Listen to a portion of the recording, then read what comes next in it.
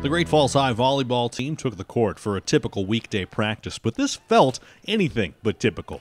When we came into practice, they were like excited and happy to be there, and I was like, okay, this is awesome. I'm happy you guys are ready to be here. 2 weeks ago, the Bison received word that someone in the program had tested positive for COVID-19, which forced the entire team to quarantine as close contacts. We have a group chat, and then one of the players was like, I just got a call, like, did anyone else get one? And we were like, no, like, you're joking. We were all getting texts, like, just one after the other.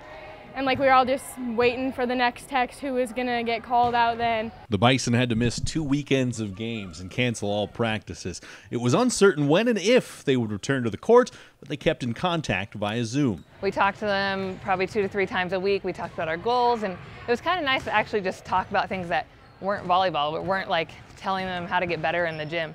So that was nice. We obviously not something we wanted to do, but earlier this week they received the all clear to resume practice and games, and they returned to the field house with a new perspective. We learned that we cannot take anything for granted because our coach is constantly telling us that we're super lucky to even be here in the gym right now because lots of other states, they cancel all their volleyball. So now we know that what can happen, and so we need to make sure that we're staying safe, staying healthy, taking care of each other.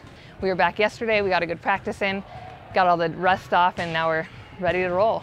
Tom Wiley, MTN Sports.